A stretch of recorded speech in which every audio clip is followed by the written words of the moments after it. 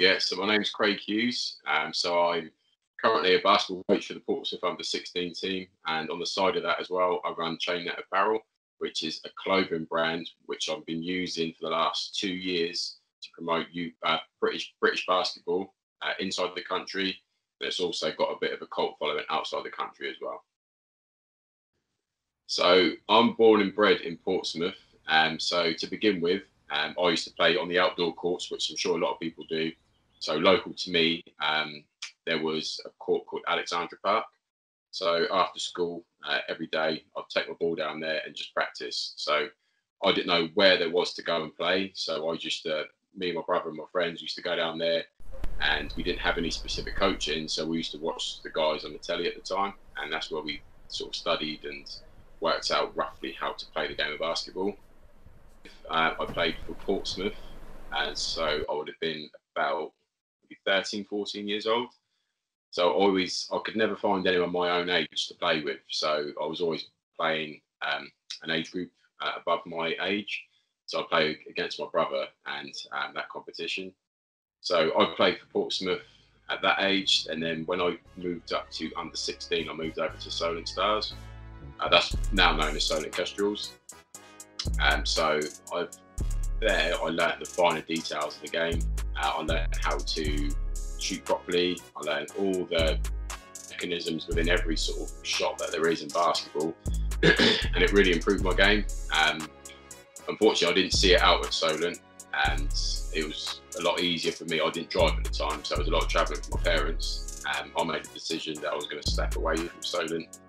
I then went back into Portsmouth. I hadn't lost interest in playing basketball, so I still wanted to play, so I played for Portsmouth. I think I was probably at this point playing for the men's team. I was about 17. And I found that a lot of things for me at that time were starting to click. So I was able to dunk the ball a lot comfortably. So when I was about 16, that was when I first started dunking, but it was quite basic. When I got to 17, I felt I was a lot more athletic. I was probably about 6'1" at the time, and just felt like, yeah, all I wanted to do was just, as much as I could, I was just playing basketball. So whether it was at Portsmouth or at college, I was always playing basketball. And for me personally, before I joined Solent, I was going for England trials, and the system was, they'd drop people after training sessions. We'd go have a 6-hour training session, depending on your performance. It started off with, I can't remember how many people to begin with. Let's say the initial trial was probably about 50 people, that then got cut down to about 30, then to about 20, about 15, then slowly one by one. And I kept making every stage, and it got to a game where we played another region, and then was going to try and merge the two teams together. So that was a game where we had scouts there, people watching with their notepads and everything. I felt I had a really good game, and I must have been 14. I was a really quiet kid. Like, I was quite shy back in the day, but I had the confidence when I didn't hear my name to go up to the coach at the end and sort of say, I didn't hear my name. Was there a problem or something? I mean, I didn't know where it come from, but I was really upset. Like, I didn't get to the next level. That was a bit of a knockback. But my first thing I did, I think we had like a 3-hour drive for me and my dad on the way back. First thing I did, I went and got my ball and just went to the park and just carried on playing. So for me, it was all about playing the game of basketball, and that's all I ever thought about. I didn't really, and maybe I should have done, looking back, I wish I did. I never really looked past the next week or something like that at all. It was just always about just playing basketball. So the fact that I haven't made it, I don't feel any regret or anything like that. I had a bit of a hiatus, so I stopped playing. I was sort of slowly losing it. I was just sort of almost turning up. I must have been about 21 maybe. I was just turning up, playing, going home.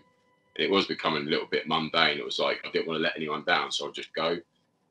And that was when I was playing for Portsmouth. And then I didn't feel like I'd lost my game or anything like that at all. I just felt like my attitude had changed.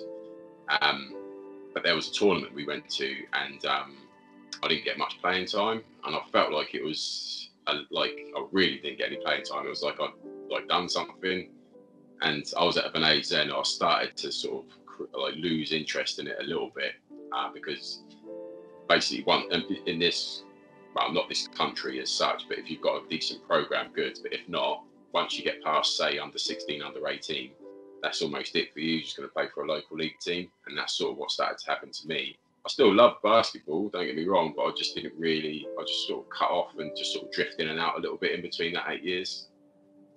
About 2 years ago, I fell quite ill, like really ill. So I had a couple of months off work, and that was a long time really, just by myself.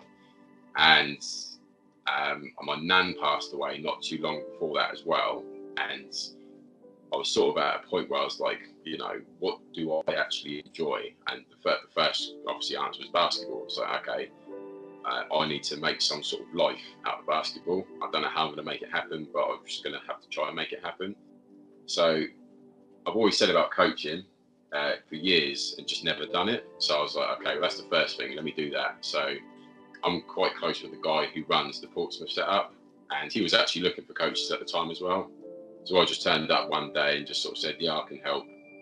And then they got me along to the under 16 team. And then from there, I just absolutely love coaching. So it sort of made me want to play more as well. So I play more now as well. So I play this is before COVID, I was playing once a week, which for me at my age is absolutely fine. The thing is now I've learnt so much, and I just wish that looking back, I had those same tools at the time. And and the thing is, I know obviously I'm older and more mature, but those tools were probably available to me at the time. Well, they would have been available to me at the time. So part of me does think now more than I did back then. So I think now, if I applied this, I had a lot of good encouragement from really high up coaches as well. And I do get annoyed with myself that I didn't pursue it. But for me as a person, I know what to invest my time in, so I know that I can't change anything, so I just have to quickly move on.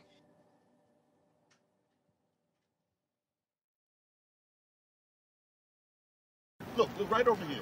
Right over here. There's a goal right there. Get your money, get the ball, let's go.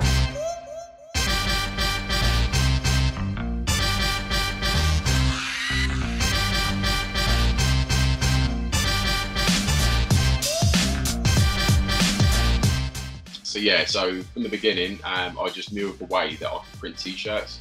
Obviously, I didn't want to just print any old t-shirt, so I started printing basketball t-shirts.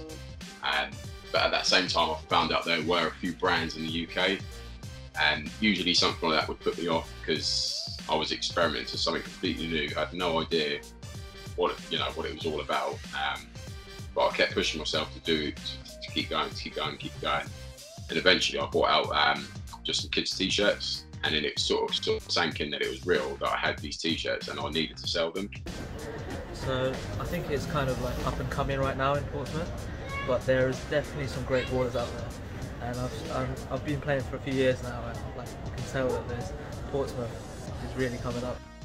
Yeah, it's just a little hobby of mine, but it's caught some of the attention of professional players in this country, some ex-NBA players. I know it's not current, but the thing is, where for my age, I'm into like old school NBA and old school basketball. So for me, it fits the brand really well. In regards to where it's at the minute to where it was at the beginning, I had no idea that it could potentially be something that was, what it's grown into. So I'm quite pleased in how it's performing. But it's just one of those things that it'll only go as far as I can take it. So I do continue to try and push on.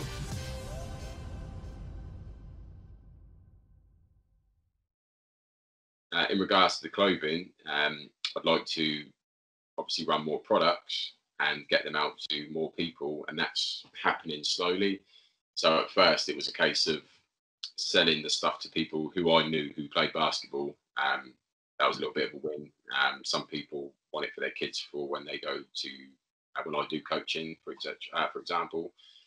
So more people in Portsmouth are starting to recognise it. So people are just trying to show a bit of community spirit by buying something local.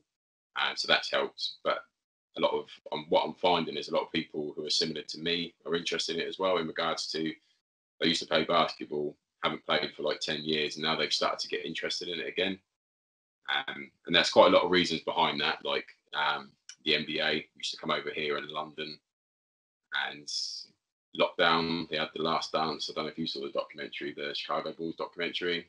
So yeah, that, I've seen episodes of it, yeah, so that generated a lot of conversations. So people would text me out of the blue, and they sort of didn't appreciate what the sport actually looked like and how global it actually is. Because when you start throwing a few celebrities' names in there as well, people start to sort of show an interest. Yeah, I'd say I'm definitely on the right track for me, which is doing the clothing stuff. And the thing is, when people see the designs of the clothing, some people said, "Oh yeah, that's definitely you. That definitely suits you. Oh, that's, I can tell you come up with that. You know, that sort of thing." So it's different, but it works for me.